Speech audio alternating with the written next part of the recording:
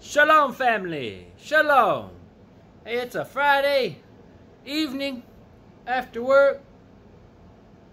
Came in, took a shower, got freshened up, and I decided to step on the YouTube platform for a little while.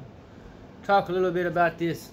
What we notice in a society today that we find ourselves living in right here today is that there's a great divide here. We have some people over here on this side that think this particular way, but then we have other people on the other side over here that think a totally opposite, different type of way. Hey, we got some people in this world right here, or even in this America right here. We have some biblical minded people, and then we have some non-biblical minded people. We have some people who are highly intelligent, very creative. They have all their ducks in a row. They're shining bright. And then we have other people who are very dumbed down, ignorant, don't have much common sense about themselves. They laugh all the time. Even their mother thinks their mind is gone. They not much smarts about themselves. You can't hardly hold a conversation with somebody like that. Because all they do, they think everything is funny all of the time, and these people here just laugh. They're out of their mind, and I don't know. We have some people who are mentally sound and use good, wise judgment. And then we have people who are not mentally sound and use very bad judgments. Hey, we have a great divide here going on. Now, who is it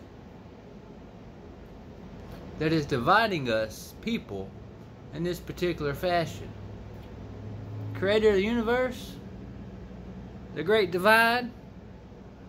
Yeah, there's a sword coming against people in a society. There's a lot of different tribes of different people. People who think differently from the other group over here. This group thinks like that. The other group thinks like this. Hey, there's a lot of mental divisions. A lot of people's morals and values and belief systems are different from the other people, the other crowd.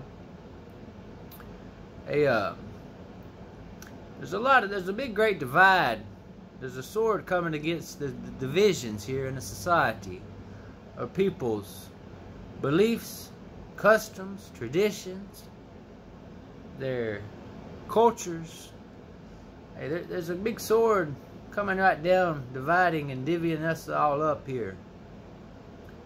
There's something coming against. I can feel it in my soul. I can feel it in my spirit. That's why it's very important to find like-minded people to surround yourself with and congregate and fellowship with them and only them, because it's getting harder and harder for people in a society to have conversations, just basic, simple conversations anymore. They disagree, they butt heads, they can never agree on much of anything anymore. People are having a hard time out here coming to a conclusion together and making a wise decision anymore.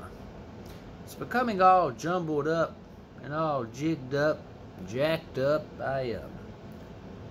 People can no longer agree that the sky is blue anymore.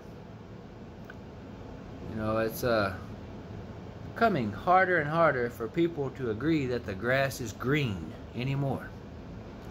It's just the basic concepts of basic everyday life are becoming harder and harder for us people to agree upon. We are divided. We are being divided. There's a sword coming down here dividing us people up. These people over here think like this. They believe like that. These people on the other side, they think like this, and they believe like that. Divisions in a society. They're getting worse and worse, more extreme and severe and bizarre each and every passing month. Shalom, family. Shalom.